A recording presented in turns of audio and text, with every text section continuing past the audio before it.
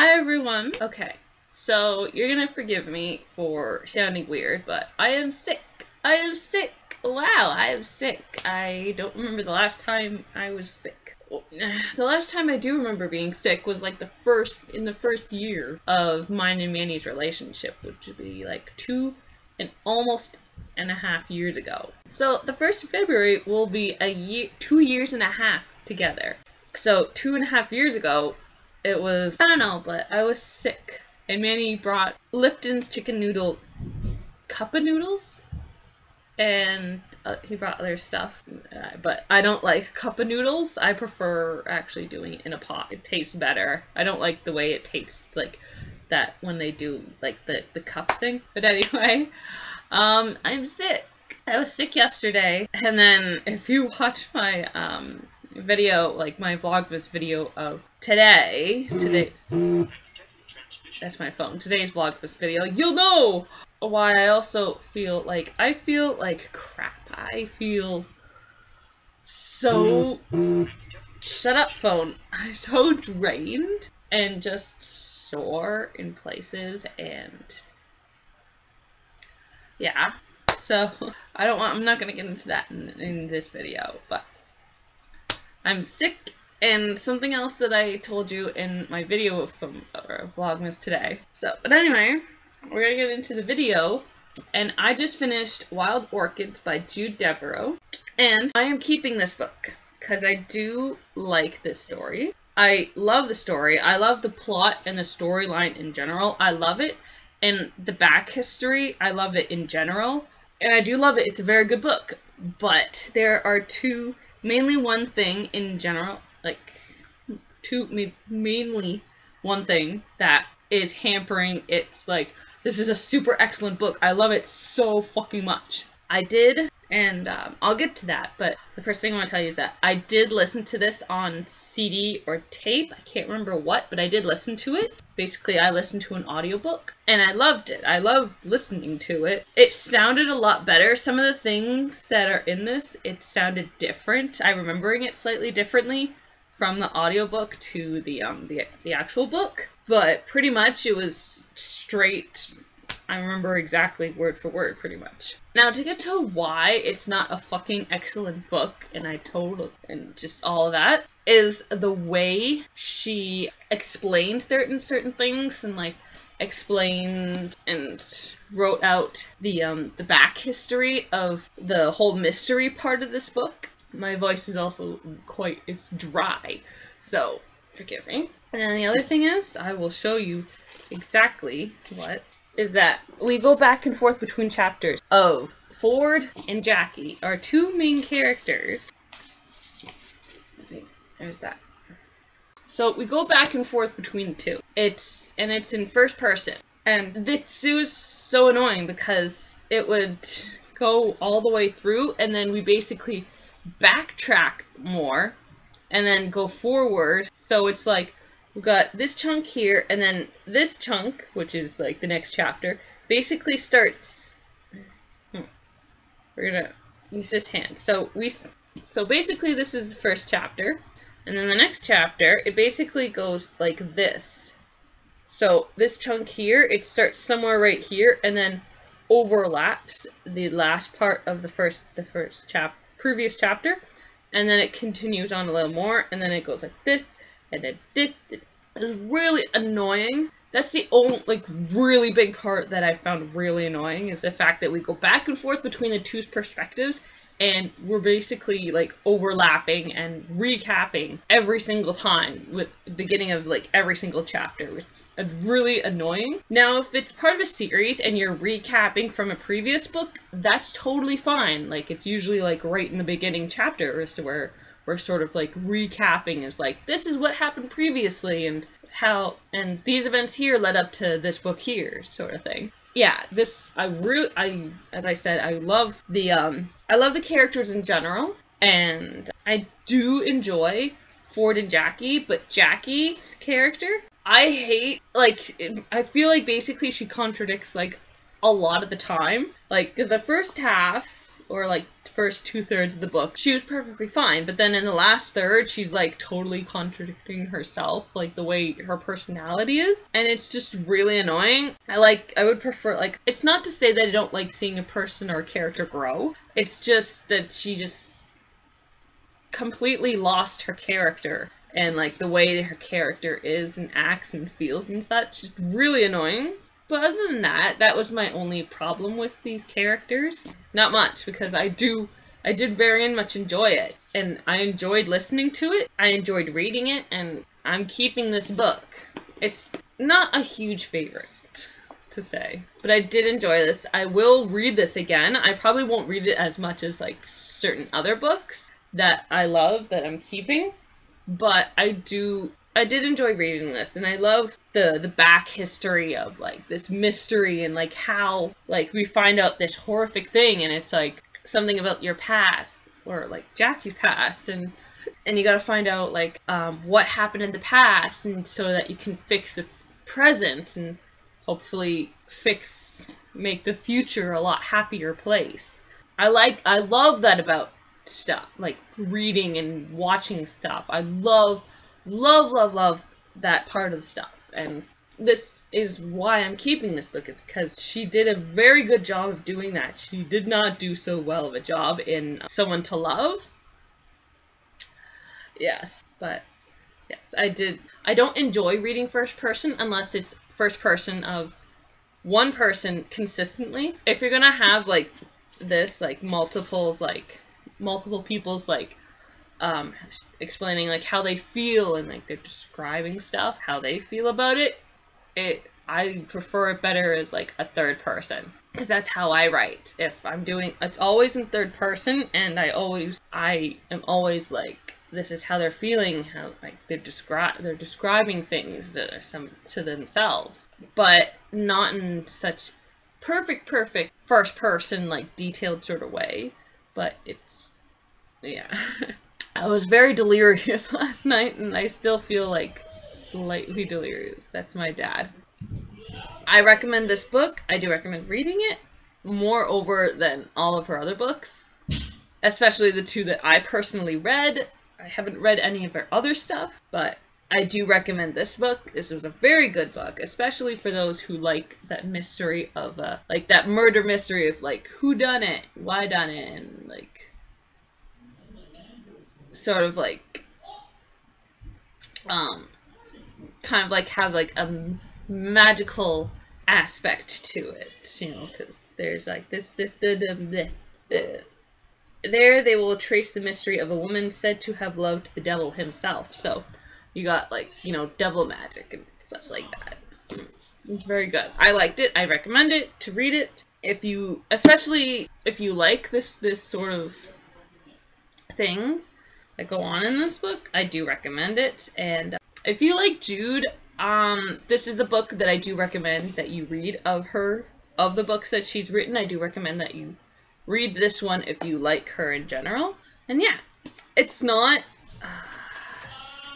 short of the romance novel that I usually like, that has, like, a lot of sex, like, in the middle of, happens in, like, the middle of the book and, like, the second half. The sex, I'm very disappointed in the lack of sex and the sexiness in this book. To my personal taste, I feel there wasn't enough in here. Other people might say there wasn't perfectly enough, but to me, there wasn't really enough. So, anyway, I am keeping this book, and I recommend this book for you to read. Here is my next book, the library book. It is Hollow City, it's just Hollow City, the second novel of Miss Peregrine's Peculiar Children trilogy by Ransom Riggs. And I just started it, so it's all good. And I am on, where am I? Oh, stop that. I am on chapter 3, and this book is a little damaged somehow, which is really annoying. So, oh wow, you are very much damaged. Oh, wow. Somebody damaged this book. Holy crap. Like, there's a section of it from the spine here that's, like, torn off. Like, it's sort of slanted. So, like, this section is a little torn here, this section torn here, so when you open it a certain way, it tilts forward, but when you close it, it tilts up, and it's just so damaged. I gotta up the exposure on this. There we go. So on the back here, it's just pictures and review type things. So there's that there. And then, like, this is the front cover. So, we're gonna get to this part, because I have not even read this, and I'm dying to read this part. Okay. September 3rd, 1940. The peculiar children flee an army of deadly monsters, and only one person can help them, but she's trapped in the body of a bird. There's all that exclamation point there. The extraordinary journey that began in Miss Peregrine's home for peculiar children continues as Jacob Portman and his newfound friends journey to London, the peculiar capital of the world. There, they hope to find a cure for their beloved headmistress, Miss Peregrine. But in this war-torn city, hideous surprises lurk around every corner, and before Jacob can deliver the peculiar children to safety, he must make an important decision about his love for Emma Bloom. Hollow City draws readers into a richly imagined world of telepathy, time loop of sideshows and shapeshifters. A world populated with adult peculiars. Murderous white, and a bizarre menagerie of uncanny animals. Like its predecessor, this second novel in the Peculiar Children series blends thrilling fantasy with never-before-published vintage photography to create a one-of-a-kind reading experience. And then that's just the biography. So yeah, this will be interesting. And after this, I will read the graphic novel. And apparently there, as most of you should already know, there is a book called The Peculiar Tales, or Peculiar Tales, something like that. And it's the book that is mentioned in here about apparently all these peculiar tales, and they're considered fairy tales, I think, among the peculiars. I'm not huge on this. Like, I did love it, and I'm dying to watch the movie. I didn't watch it in theaters, so I'll watch it sometime on TV.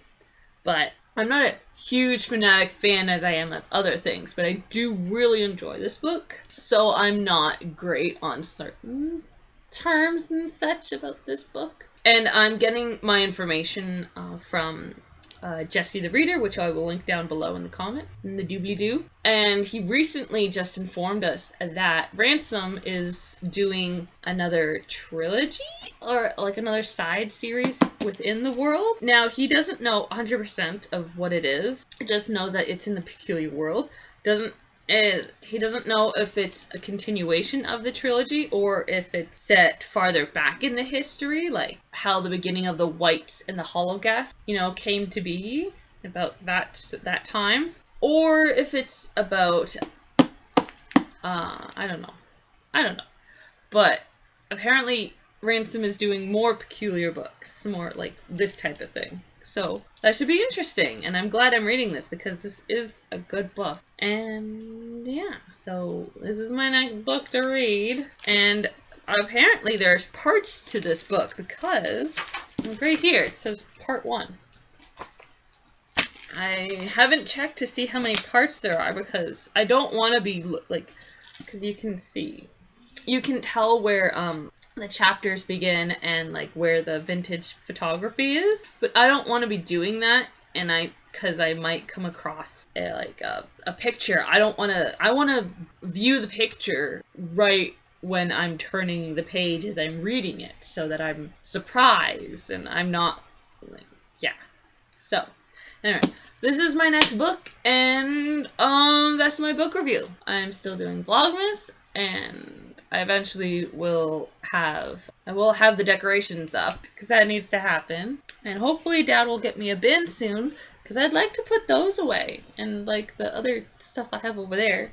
This is all, I just organized all this stuff, so I gotta deal with that. So, I hope you liked this little sick book review that I just did. And I'm sorry it's not that enthusiastic, but for some reason I'm leaving off my stuff right now. Like I'm not constantly reading as I used to.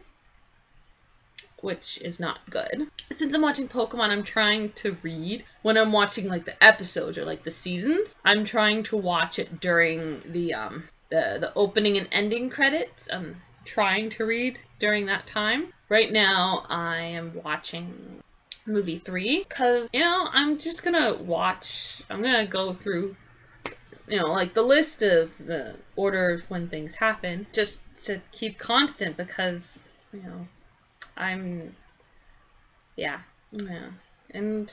I wish certain movies were just, you know, movies done after every season, because it would just make sense to do that. But anyway, I hope you liked this video, and if you did, hit that like button down there.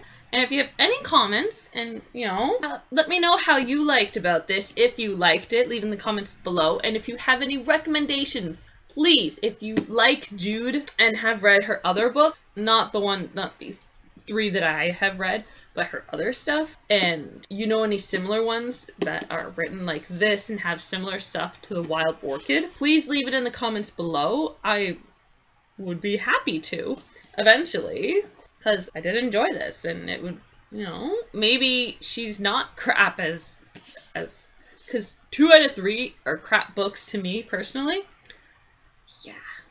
But if you know of any similar ones to the Wild Orchids, totally leave in the comments below. And, yes. And don't be leaving negativity in the comments below, because we do not need negativity in the world, because we don't need that. We already have ISIS, and we already have, like, the possible freak out with Donald Trump. So we don't need that, okay? We do not need negativity in the world, alright? And if this is the first time you're watching my video, please hit that big red subscribe button down there by my picture, if it's still there, for more book reviews, hauls, unboxing, unbagging, because some things come in a bubble wrap manila envelope or a plastic baggy wrap thingy, vlogmas, random blogs, and random videos that I have no idea where to categorize them. Alright, so I'm losing my light. So we're going to end this video, and I'm going to deal with stuff and watch more Pokemon there, and, you know, when I'm done dealing with some of the stuff, I'm going to play with my pets. Okay, so, and I'm going to go eat, because I got to have a shower tonight. So, excuse me, and I'll hopefully see you all in my next video. Bye, everyone!